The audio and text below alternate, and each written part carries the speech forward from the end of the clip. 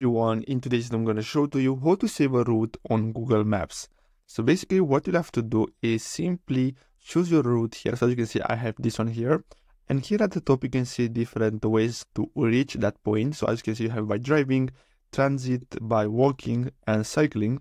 And what you'll have to do if you want to save this route, you'll have to simply click on this send direction to your phone. So you'll have to copy this and then simply choose to email this to yourself.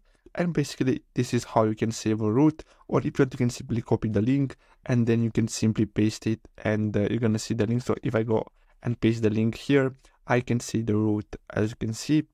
So this is the only way to save the route so far. So you'll have to just simply click on the map, and then you have to simply click on directions. So let me try again a new one. So let's go on and click here. So we're gonna start from here. So let's click and hold, and then simply click on this, and basically from this you'll have to simply go and click on add stops. So as you can see, we have 3 stops, and basically we have a route that we can follow by driving or by walking. And what I have to do to save it, simply click on send direction to your phone and choose one of these options, or simply copy the link and save it in a notes file. So I really hope you found this video helpful. Don't forget to like and subscribe, and I'll see you in the next video. Thanks for watching.